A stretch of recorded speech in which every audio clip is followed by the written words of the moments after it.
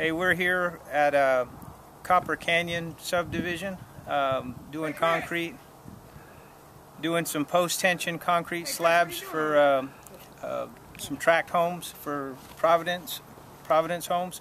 I work for Alamo Concrete. My name is Chris, and we're just going to try and explain, as best possible, briefly, what a post-tension slab is and the benefits of it and some of the specifications of a post-tension slab. And so one of the first things you're going to notice behind me is all these cables, and that is your typical post-tension concrete slab. Post-tension meaning that later, typically about a week after the concrete is poured, they'll tighten these cables.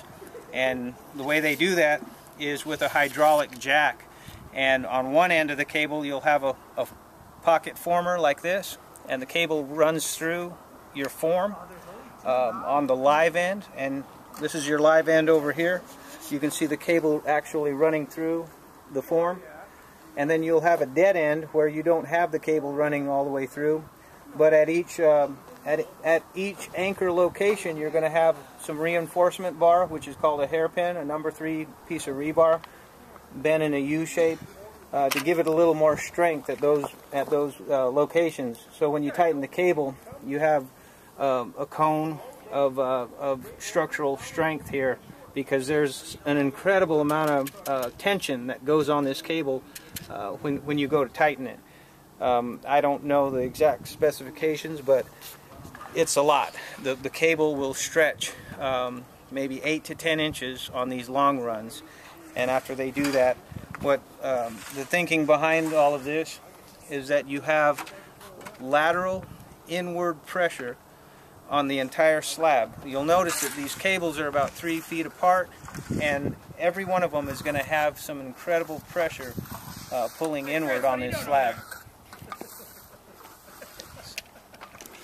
Something a little different about these slabs out here is that you have a footing, a perimeter footing, which is typically about 3 feet deep. These are actually a little extra deep, but average depth is about 3 feet of perimeter footing, and the engineers deemed that was what needed to be done with this type of soil. And so you've got a lot of concrete just going in the ground before you're dealing with the actual slab.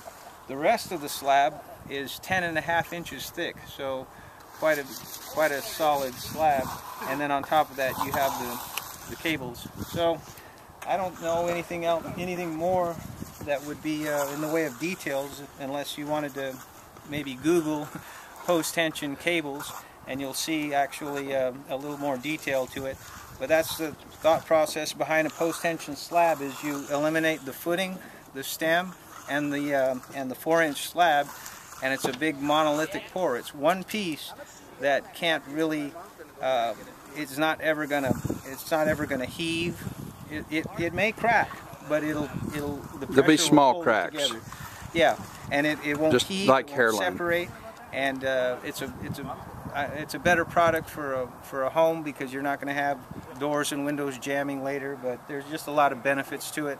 A little more expensive in the outset, but a better product, and just a lot stronger foundation. So there you have it. Thank you, Chris. All right, we're here a week or so later doing the tensioning on the actual cables. And so Dennis has taken a couple still shots of the anchorage there at the live end of the cable.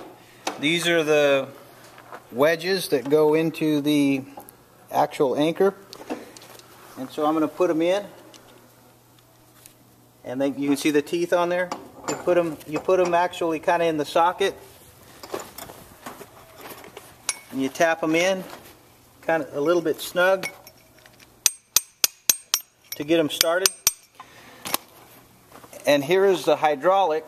This is the hydraulic jack that grabs a hold of the cable, slips on like that.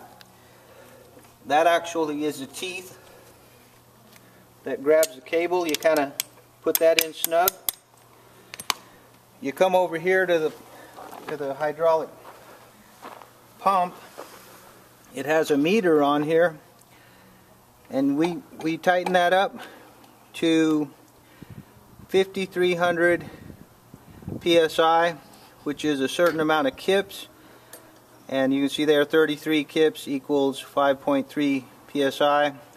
That's we get the dial up to 5,300, and then when we get the dial up to that pressure, we reverse the jack, and those wedges are shoved in there and they clamp down on the cable, and then it should forever have tension on that cable. So that's the last procedure, and then we cut the cable and patch the hole. It's all done. There you have it.